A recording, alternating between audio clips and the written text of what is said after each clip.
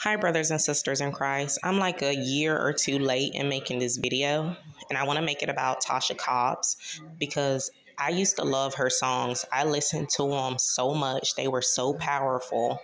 But there is a scripture that Satan can transform himself into an angel of light. And I mean, her words and everything, it was like I could just feel it. Like she felt so right. But I ended up having a dream one night. And in my dream, I saw her like she is in this video, Your Spirit, because I used to love that song. But in my dream, it was like her eyes were like jumping all around. And in the dream, it was like I knew that she was demonically possessed. But now I also look at the fact like lately she like glorified Beyonce, or, some of her outfits match Beyonce. That's like one of her idols. But I just felt like I should warn you because there's a lot of believers that like her songs. And I mean, these people love God. But in my dream, I saw that she was demon possessed.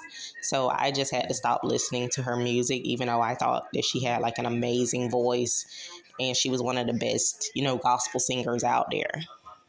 But I thought I would share that dream with you guys. And I pray that it's been confirmation and a blessing because other believers have had dreams about Tasha Cobbs too.